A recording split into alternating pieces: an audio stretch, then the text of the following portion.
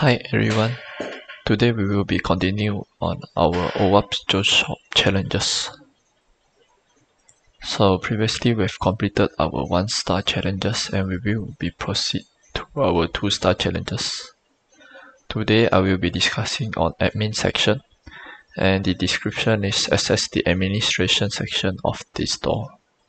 So to access administration section of the store, we will need to log in as admin. So first let me log in as admin.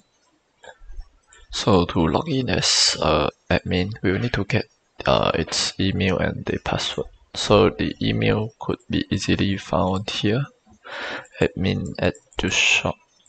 Just copy it and log in. So the password will be admin123.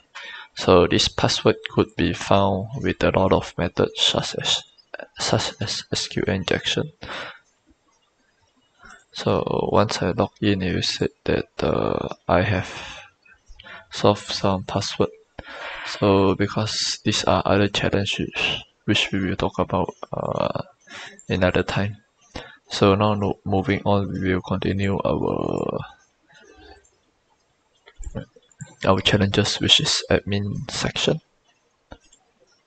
So we will log in as admin, and we could just search for the page such as admin or administration. So admin, you don't have anything, but administration, you have this admin section. So admin section is this page which allow the admin to see all registered users and their customer feedback. So this will be all for the challenges. So moving on, we will talk about the code here. So as for coding challenge, as you can see here, we have this administration, which is the code that we should select on. So because we managed to log in and we managed to complete the challenges by accessing this administration page. So if we click on the submit button, it says that we have successfully found the code, which is the reason. So to fix it, we could just use there are a few fix for us which we could have a look.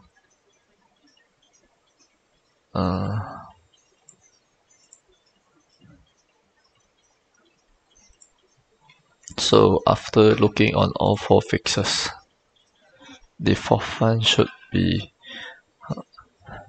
the correct one, as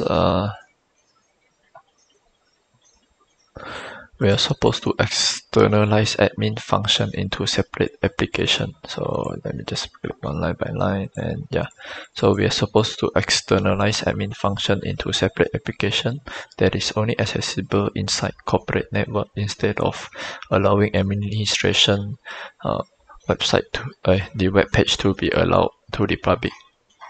So if we choose on the 4th click, oh hold on, something is wrong. And where's my button? Yep. So if I submit, yeah, it says that we have correct. So as you can see here, it said while limiting could be made limit access to administrative function of a web shop through access control, it is definitely safer to apply the separation of concern pattern more strictly by internally hosting a distinct admin backend application with no internet exposure. And we have successfully completed the coding challenge as well. So this will be it. Thank you.